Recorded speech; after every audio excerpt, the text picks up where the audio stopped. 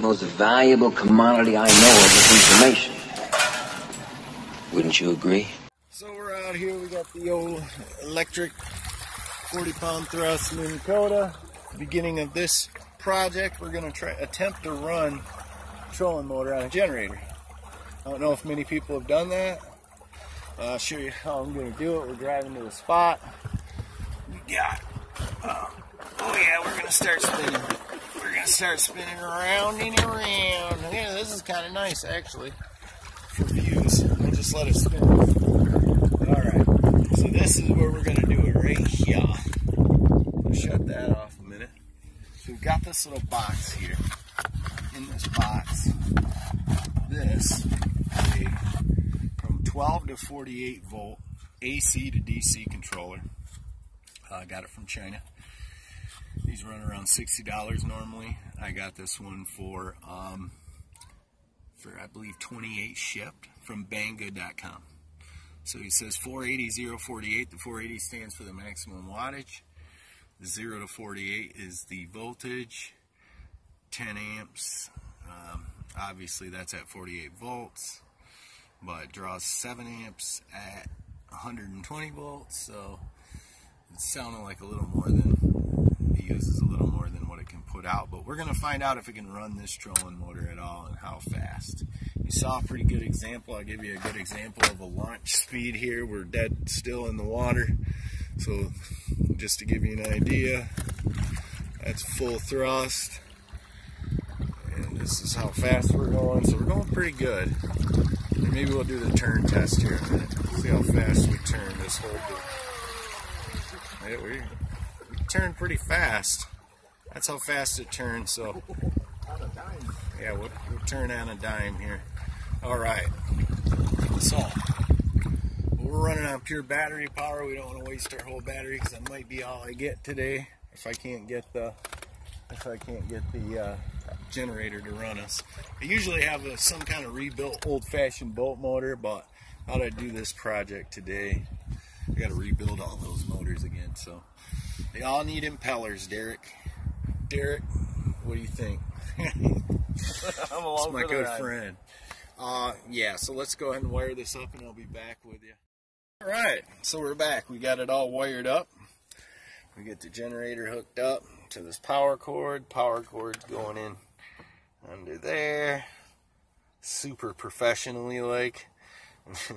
And then we've got our output. Goes to these jumper leads. I got one in the box to keep it from grounding.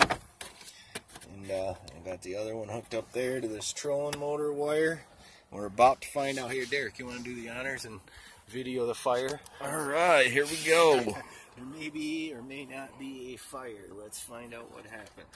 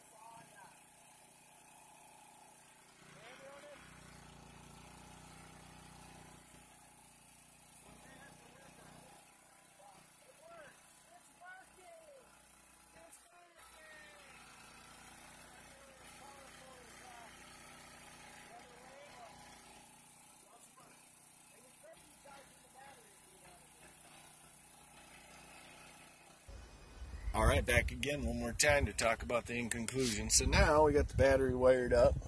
The test was successful, as you could see. Some post thoughts on this. Disconnecting it now. We might still need it because this battery, I don't know how much charge is in it. I got this jump pack, and we've used about 1/10 of that, and we're quite far from the boat launch, but I think we'll be fine.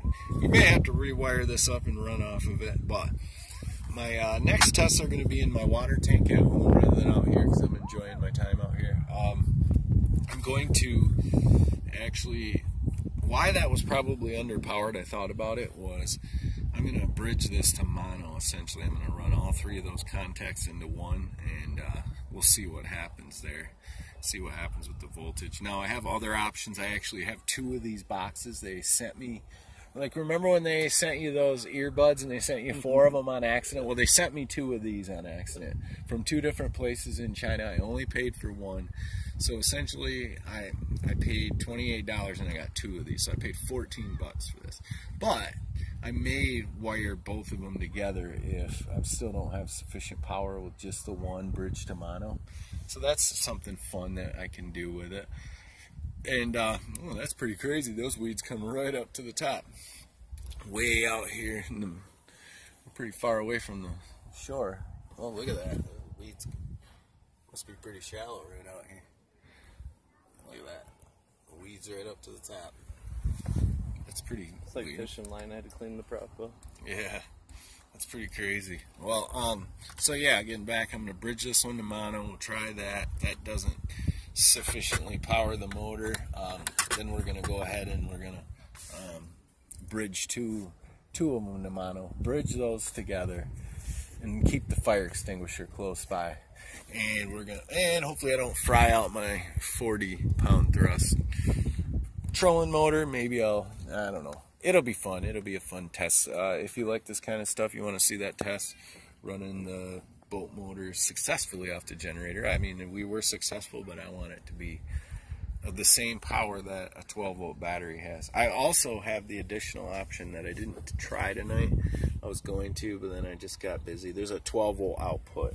This is a 4-stroke 1500 continuous. And there's going to be later videos like I was telling Derek about my crazy contraption I want to build with the Agni motor. If you've watched my other videos, you know about that Agni motor. I was going to put it in my Wave Runner. Changed my mind about that. I just recently acquired a 12-inch tri-blade prop that's solid brass. It's off of a ship. So I'd like to take that and use that Agni motor, a broken out drive, or a broken old boat motor, and see what I can make. And if I have 48 volts available to me and I can get that worked out, I can run the Agni motor with its controller that I have. That'd be one hell of a contraption, man. And if it works, it'll be so perfect, because it'll be 1500 watts is 2 horsepower electric. 2 horsepower electric is equivalent to 5 or even 8 horsepower gas.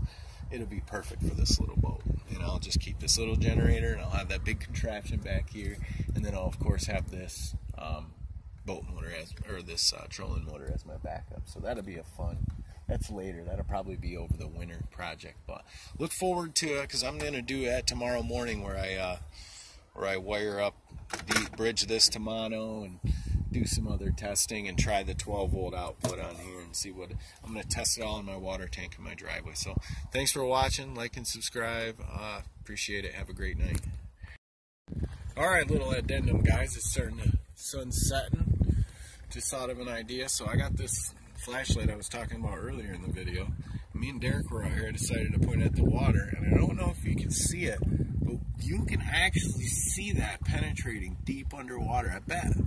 I think I could see about 3 feet under this boat with this 1/4 watt flashlight. So my idea is what I'm going to do is get a light bar that you would see on the back of a truck. And since I have all this voltage available to me and power, my idea is to waterproof that light bar so it can be submerged, mount it on the back of my boat underwater, and see what happens when you light it up at night or even during the day. See if you can light up the fish or the bottom of the lake. That'd be kind of a cool test. It won't cost me shit. I bet I can get one of those old light bars for next to a song on a trade. But anyway, that's just an idea. You know, I'm always coming up with ideas. That would be a fun one to try. Light up the wildlife and see what's down there. Be kind of interesting. What you got? Fish jumping. Oh, yeah. If we can see the fish. There's a lot of fish. Oh, with the light, you mean? You ain't gonna see the fish. It's only got that little square, but it's pretty crazy. If it was darker, I bet you could.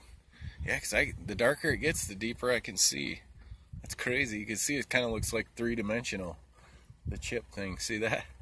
See how you can see like the chip thing? Look, see the little ridges? That's cool as shit. Alright, well, we better steer towards the boat launch. Alright, well anyway, I think that's the end of the video. Thanks for watching. Have a great night. Got my friend Derek here at the boat launch. He's got a brilliant idea. I got a 12-volt bilge pump, but how the hell hook that up when you get one of those? I'm going to put one of those in my boat immediately. I got the 12-volt bilge I normally use. But yeah, I was just telling you, Derek. So I used to bring my big ass set of oars. It was kind of a bitch because I put them in these little mounts here, and then you have to turn this seat around to fucking oar. It was a pain in the ass, man. Because when you're trying to oar and you're backwards, it's just, and there's not enough room between you and here. You hit the motor, you hit on the seat, you hit your knees mostly. It's not conducive. So what I figured out, I took this little oar, put it in here, and I could actually oar this thing like a canoe. Easy as pie, and it flip, and it doesn't run into anything, and it's like it was meant to be paddled that way. So it's nice because it doesn't turn really easy. You know how like when you're paddling your canoe, it kind of wants to turn on you when you go from side to side?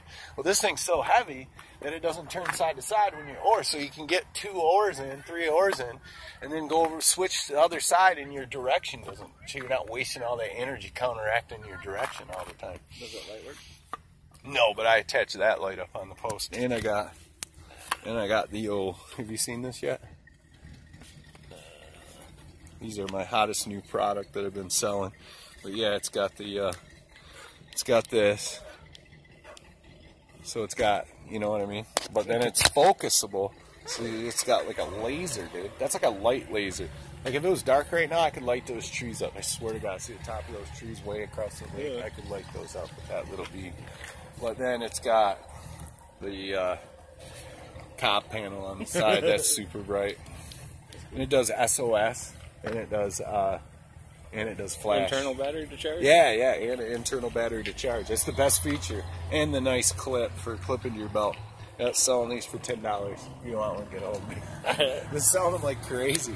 I owe you money, so I could probably just buy you one if you want one. But